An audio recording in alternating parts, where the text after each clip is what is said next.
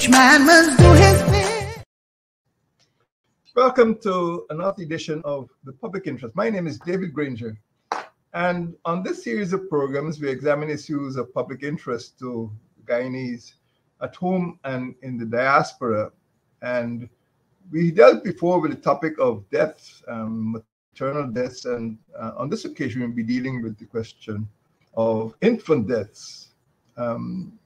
In fact, you may turn the coin around, and in reality, we're talking about saving lives. Too many persons are dead on arrival. They are dead on the day of their birth. And this is a big problem for not only Guyana, for other countries around the world. In fact, 1 million children die on the day they're born every year around the world. And another 1.5 million are unable to survive past the first 5 months, according to a UNICEF report. And you can imagine what is happening now in places like Gaza, where it is clear that many children are being killed. And it certainly will affect pregnant women who are out to deliver children. But this is a frightening statistic. And Guyana has made a contribution to this grisly toll of deaths. In fact, on the 1st of February, the Georgetown Public Hospital Corporation announced the death of a baby due to complications during delivery. And the next month, the hospital announced the death of a premature baby. So we are not out of the woods in terms of dead on arrival, children who died on the day of their delivery. Every year, infants die of complications in the pregnancy of their mothers, childbirth or postpartum period, and some of them are preventable. Infants die from suffocation, from drowning, and by accident before their first birthday.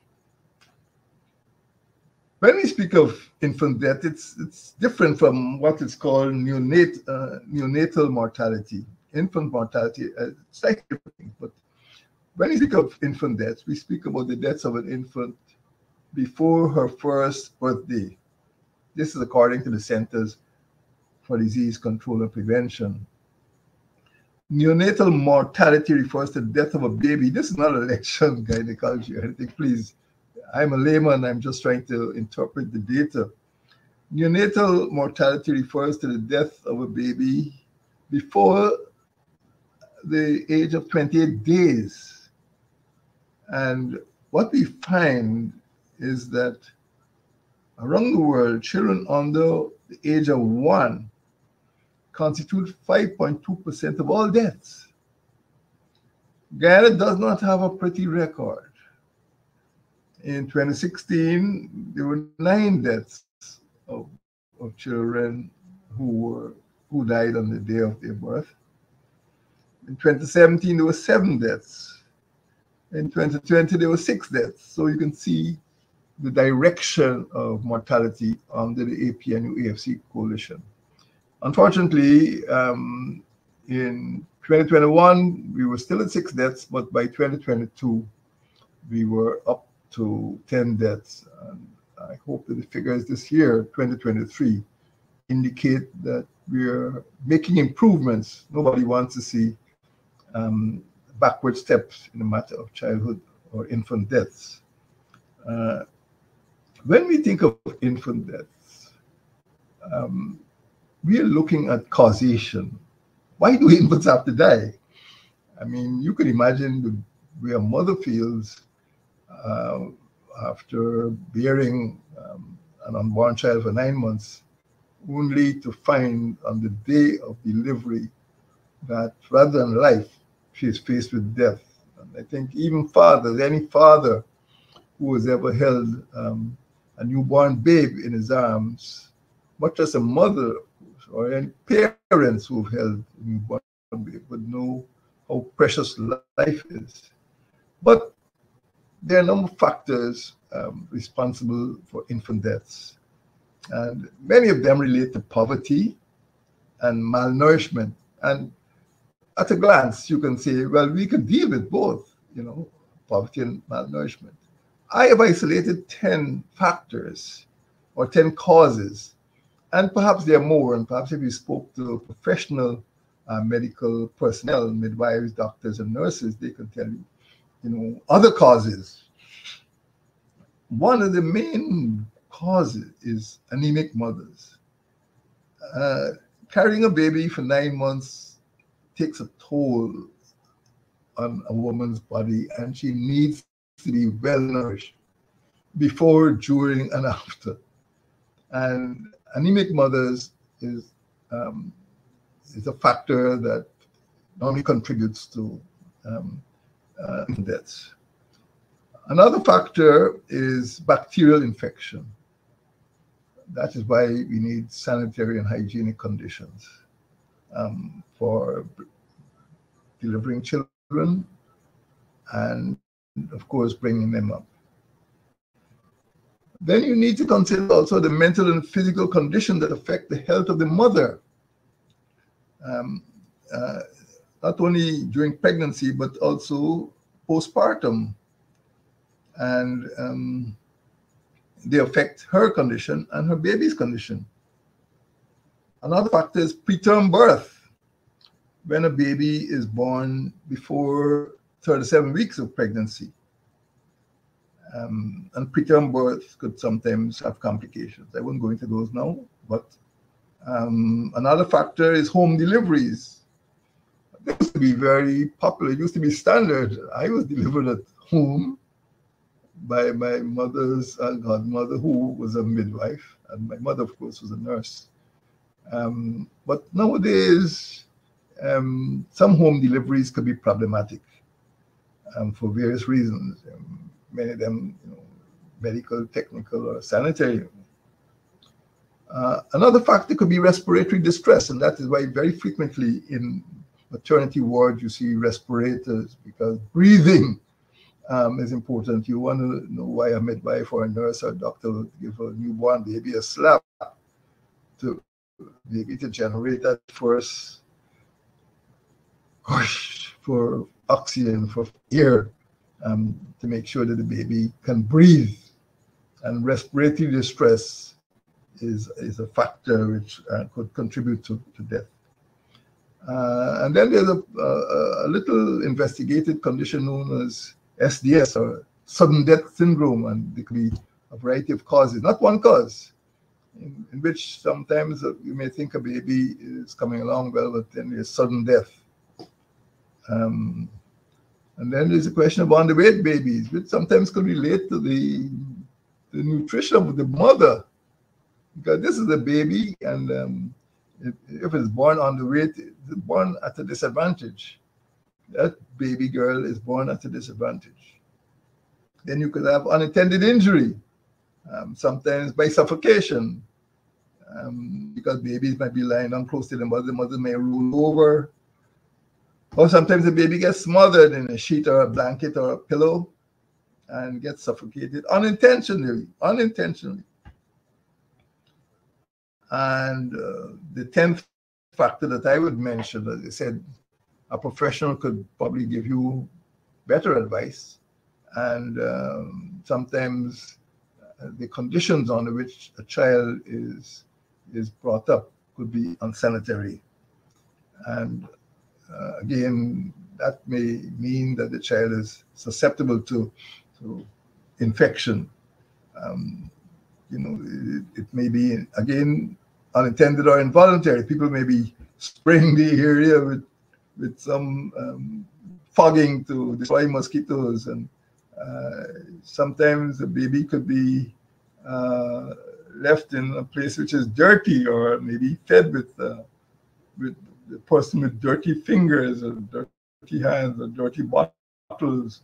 But once a baby is exposed to those unsanitary conditions, he or she could be infected and could be harmful to the baby's life. So the causation, is important, that a mother or a family or a father must be aware of these factors and ensure that no harm comes to the baby, either through deliberate action or failure to take action.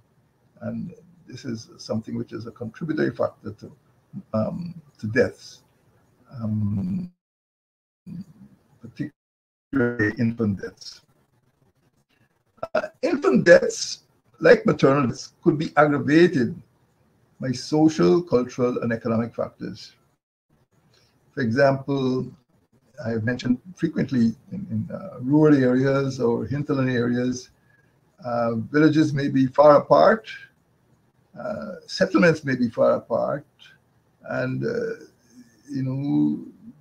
low population density could mean that a mother or a family could live some distance away from another family, or even from a hospital or some governmental institution.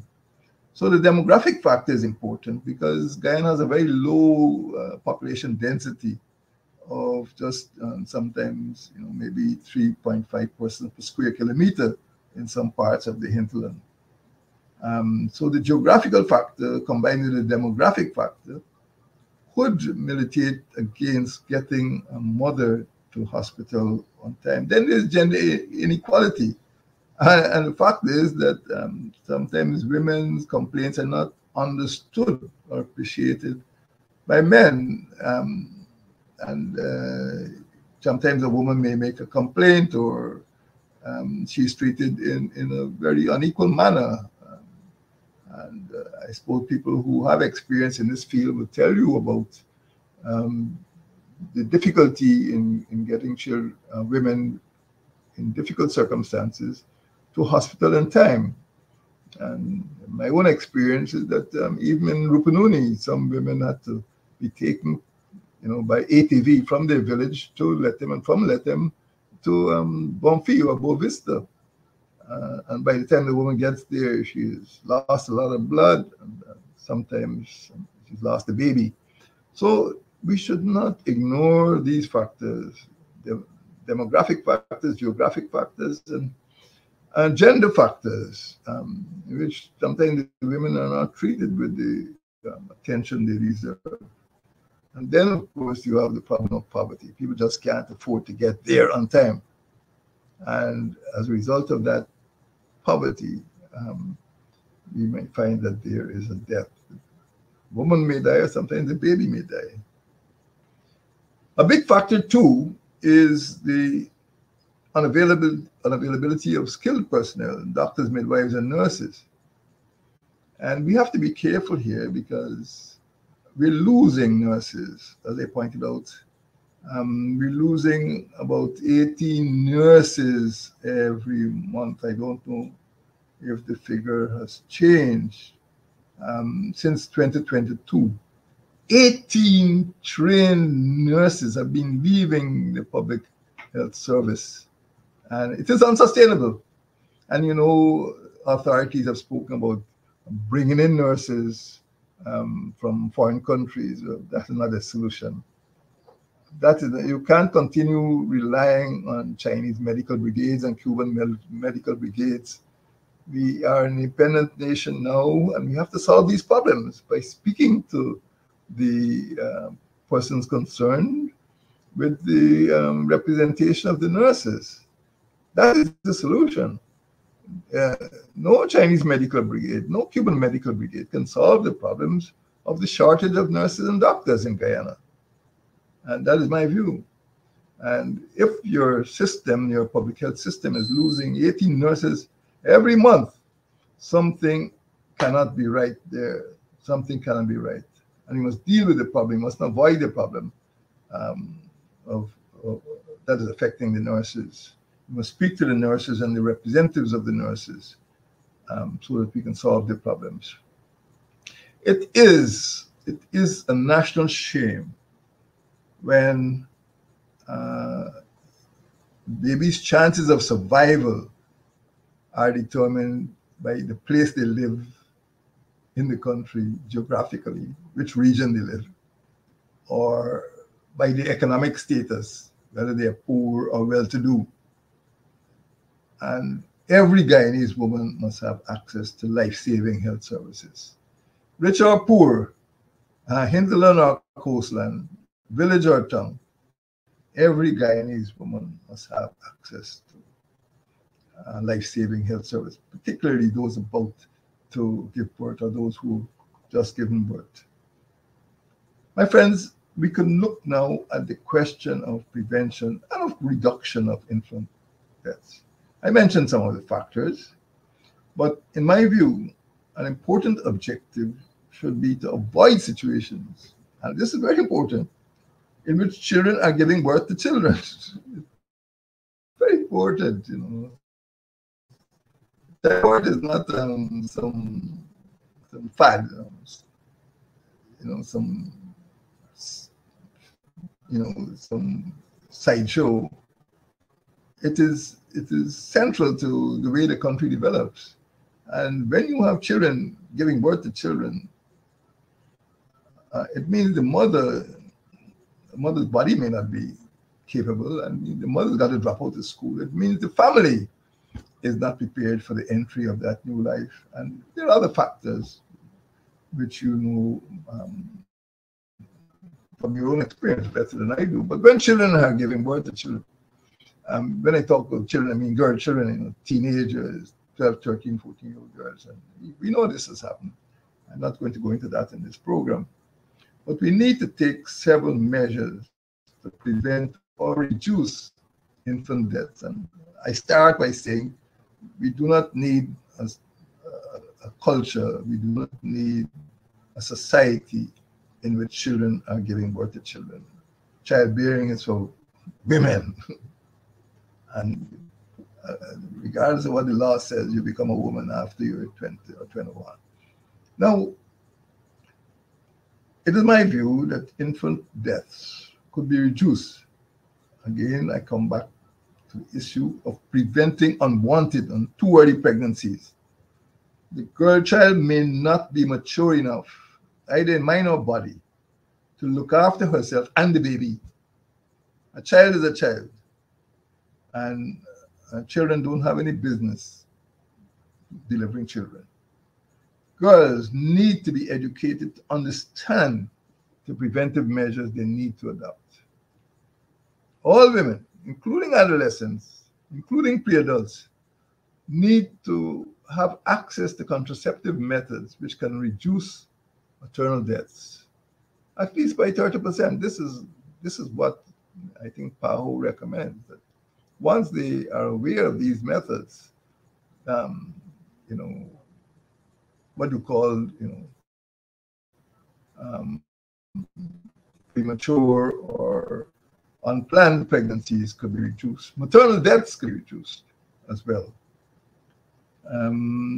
Secondly, infant deaths could be reduced by, or have been reduced by an important PAHO WHO program, which was adopted during the APNU AFC coalition administration. It was called Helping Babies Breathe. You see the importance of breathing?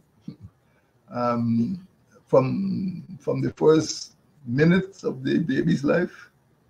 This initiative tried to build, or did achieve in building, the capacity of nurses and other healthcare workers to provide quality care to newborn babies. It's called the Helping Babies Breathe initiative. Deaths began to be reduced. It was an expensive program by those standards. Nowadays, money is flowing at a greater rate, a greater volume. It cost 1.6 billion Guyana dollars then in 2016. And the government combined with the Inter-American Development Bank, and they were successful in reducing maternal, perinatal, and neonatal deaths. That is 7 years ago.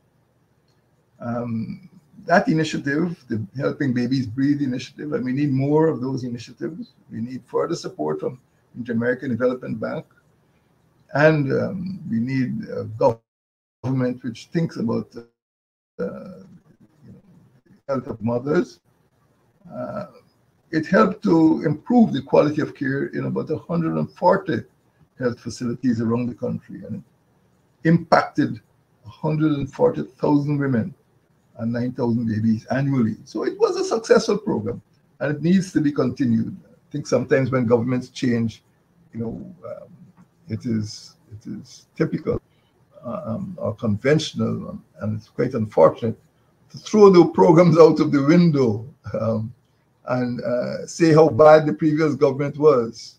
The problem is that people end up making the same mistake the previous government made. Although the previous government did rectify some of those errors and mistakes. It happened with the infectious disease hospital. As soon as the new government came in, they criticized the hospital. And then when they realized that COVID was not going away, they tried to improve the quality of service in that hospital. But that is what governments do. And it's time we grew up as a nation and stop criticizing the previous administration, improve on what the previous administration did, but in the matter of children's deaths, infant mortality, we need to keep the programs going from regime to regime. No government lives forever, and it's something that we must learn. What is the way forward, my friends? We can reduce infant deaths significantly. This year, for the first time, we have an $85 billion budget for the public health service. This is remarkable. Yes, we are a petroleum country, and this sector has been a beneficiary of a significant augmentation of the public health budget. But secondly, in addition to the money, we need a plan. And that plan, in my view, must be a primary health care plan that provides for every woman and child the care that they need. Primary health care, I'm not talking about specialty hospitals. I'm not talking about, medical tourism or, bringing in people just to get some operation from overseas. They're talking about primary health. And that is the basis of the plan, in my view. And the third factor is political will. We must have a political administration that is committed to primary health care. And this deals with individual citizens, particularly in this case for women during pregnancy, and of course after pregnancy. So I will leave this with you. One, primary health care, PHC, must be state policy. It is not a notion, it is not a fad of this party or that party. It must be state policy. It is essential to improve the conditions and enhance the commitment of primary care. The doctors, the whole system, the whole medical service, the whole public health service must be committed to primary care. Unless we get that right, we'll always have problems downstream. Emphasis must be placed on professional midwives who can help to reduce maternal and neonatal mortality. Midwives, yes, midwives, once they're well trained and certified, could provide about 80% of the essential maternal care, and it could avert maybe 40% of the maternal death. This is PAHO. PAHO, this is the Pan American Health Organization. Once we have a core of trained, competent midwives, we could save about 40% of maternal deaths and, of course, infant deaths as well. Second requirement is that there should be a maternal health service. We have to take maternal health seriously. It is not a sideshow. It is not an extra to other forms of medical treatment and other diseases. Maternal health is central. And in my view, it rests on 5 pillars. One is that it is based on the employment of professional personnel, people who are available, who are certified, who are equipped, and people who are respectful of the rights and needs of expectant mothers. That is not just a question of courtesy.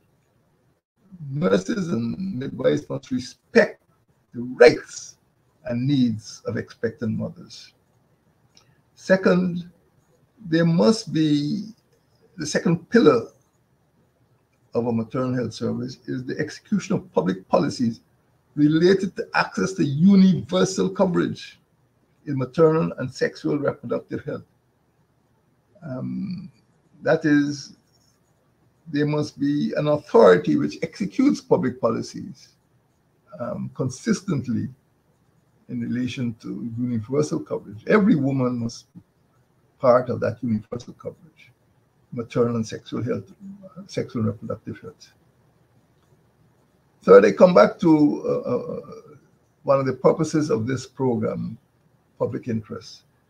That is that at the village level, at the neighborhood level, NDC level, that is why the local government system is so important.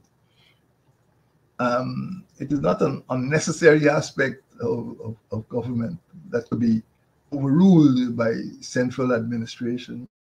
The NDC, the village level, must see the establishment and improvement of village maternal clinics. In Guyana, where you have over 200 Amerindian villages, over 100 African villages, maybe another 100 Indian villages, although they don't call themselves African or Indian or indigenous villages. We know that the majority of the population are people, women who live in villages, not in towns, they live in villages. So your primary health care policy, your PHC policy must be based on villages where the majority of women live. And that is where we want to see the establishment of clinics and centers and the improvement of those clinics and centers.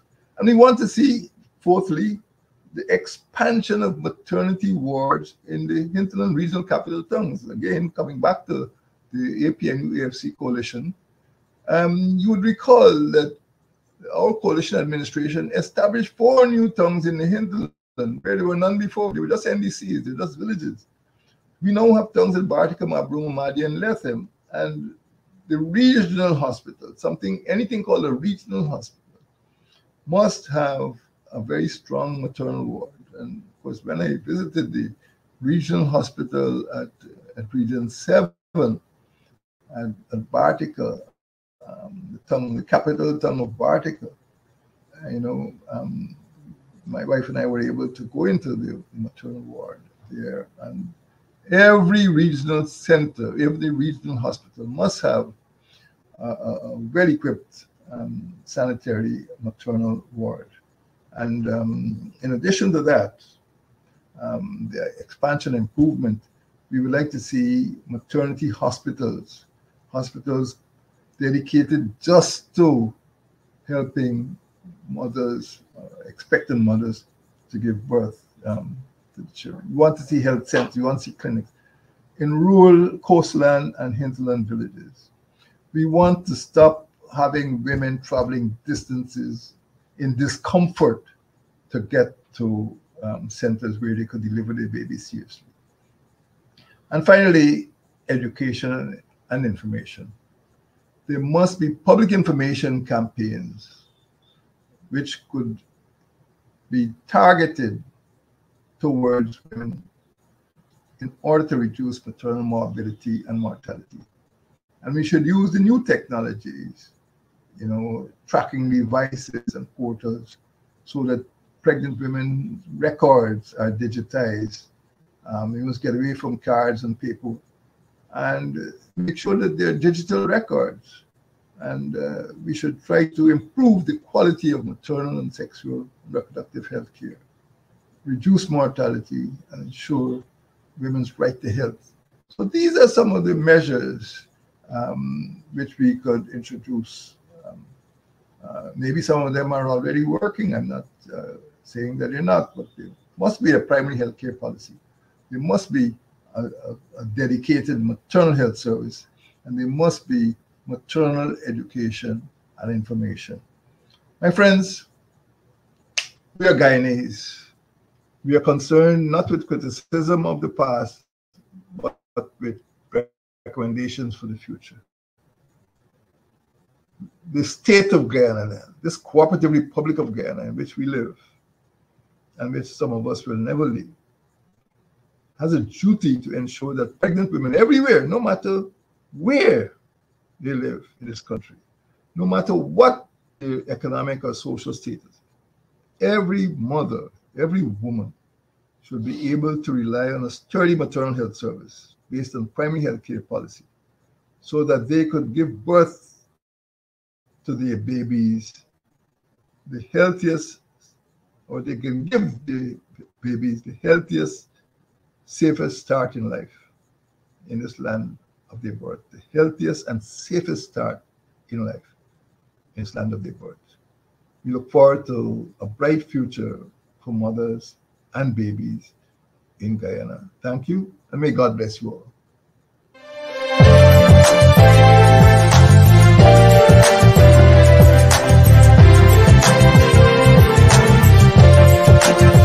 Let us cooperate for Guyana.